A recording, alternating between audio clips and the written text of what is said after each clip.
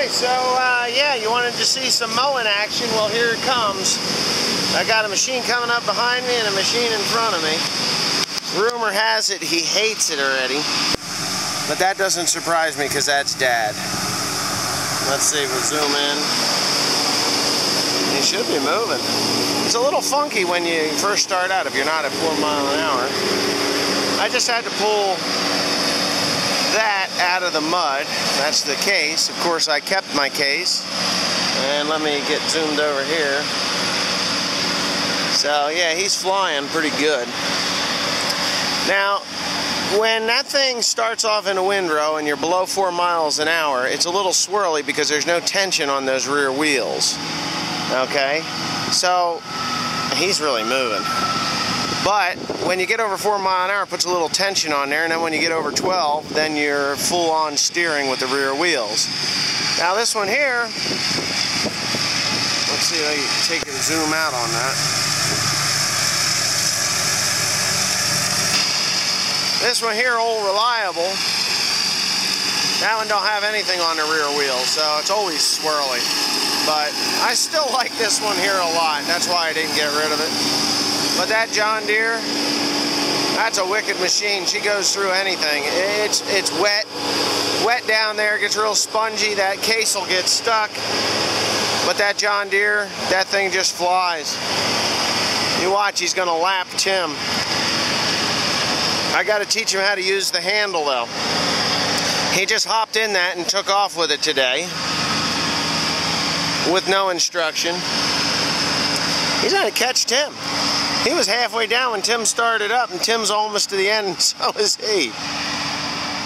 Yeah, John Deere for the win here, but, you know, Old Reliable. You can't beat a machine that works and is paid for, you know? Now watch this. Tim's going to have to pick up the pace. Actually, Tim's not too shabby with that case. That John Deere is just going to eat him for lunch. And it's not that it can't go faster, it's just Tim isn't pushing the machine. Dad's just going to beat the band.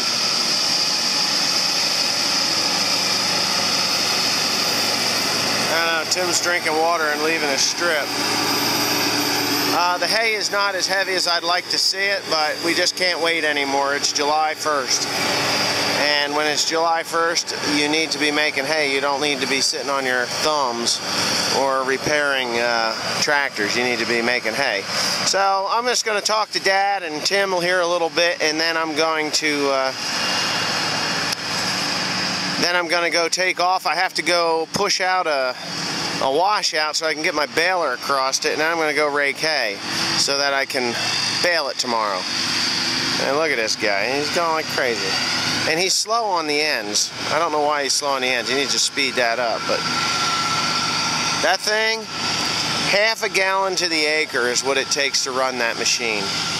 This one here that Tim's running, a little slower, a little older, 1.2 gallons to the acre. So if you're looking for fuel economy, right here, right now, it's that John Deere. If you're looking for, I don't know what John Deere's going to be, so I can't say it's reliable, but that case WD2303 has been a very reliable machine.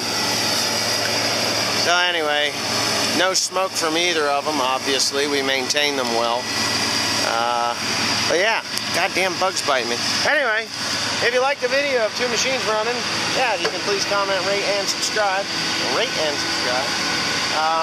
Yeah, and I got some big news, finally did it, just haven't gotten around to telling everybody about it.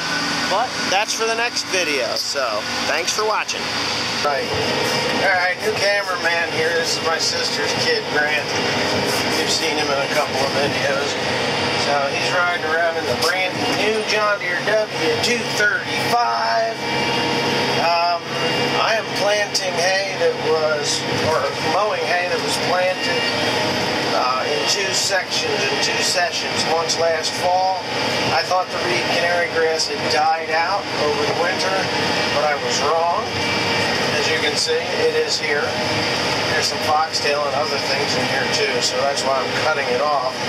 But anyways, I'm going to give you an overview of what I like and dislike about this mower now that I've been using it for a few days.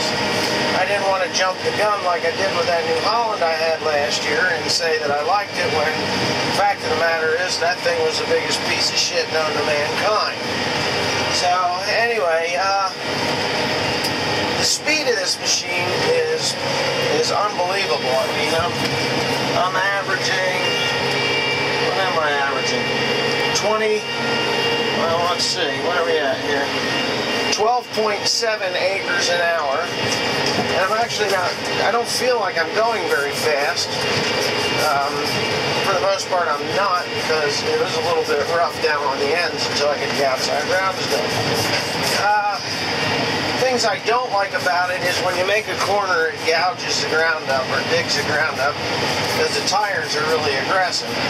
But that's a catch-22 because aggressive tires will get you through the wet spots, and I've been in some wet spots and it has gone right through like it's not even mud there. Seems to be conditioning pretty good. Corner's nice. I like the way it steers. I like the way it goes up and down the road. I had a washout here, so I put some old bales on there. But anyway, speed of the machine, you get into heavy hay, and the engine does not die down at all. The header does not die down at all. So I'm pretty much going to say that the machine is doing better than I expected. It is a little bit slow on the computer, so when you fire the machine up, you have got to wait for the computer to completely boot. If it does not completely boot, then something's not going to work, like your blinker lights. Now, which is kind of weird because the blinker lights and the headlights are all controlled by this stupid computer. So if there's a glitch in the computer, that's the first thing that doesn't work. So I think that John Deere needs to get a little bit of work done on that. But all in all, be patient with it. Wait for the computer to completely load up. And if there's an error, which it will do, you got to turn the key backwards, shut it off, then start all over again. And then it boots up lightning fast, and then you're able to, then you have headlights and turn signals. So it's probably just me, not really the machine. I'm getting a little bit, I'm used to another manufacturer's machine, and that's always a difficult thing to go from one to the other. Now the hand controls are backwards from the New Holland case. So them being backwards means that it's taken me a little bit longer to figure out how to drive the thing. And, not bad. And it's pretty simple. 1 up, 2 down, 3 speeds up and slows down your header speed. Now I've got the header speed at 2,000 RPMs. Now if you hit the number 3 button, you'll hear it. That header just jumps to life, cuts like a son of a bitch, and that's it, my friends. It is just really doing a bang-up job. And, I like it.